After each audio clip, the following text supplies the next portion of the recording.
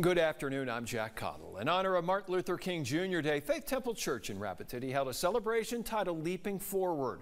The goal of this event is to address ways to honor Dr. Martin Luther King's legacy and further the causes he believed in. Cody Dennis has more on what their plans are.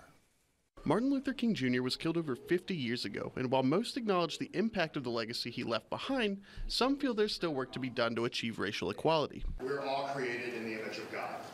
And each and every one of us, doesn't matter who we are, where we come from, what we look like, whatever it is, that each and every person is created in the image of God.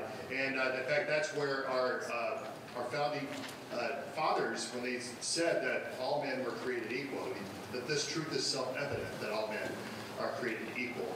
Speakers at Monday's event strayed away from specific advice on how to move forward, instead offering alternative ways to think about race.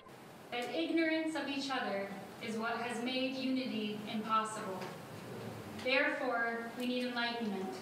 We need more light about each other. Light creates understanding. Understanding creates love.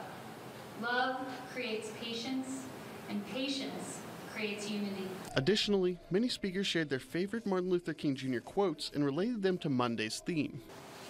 We've got to give ourselves to this struggle until the end. Nothing, and this is out of his last speech, nothing would be more tragic than to stop at this point. Faith Temple hosts this celebration every year, and their pastor says he plans to come up with themes like this one for each event. Reporting for Coda Territory News, I'm Cody Dennis.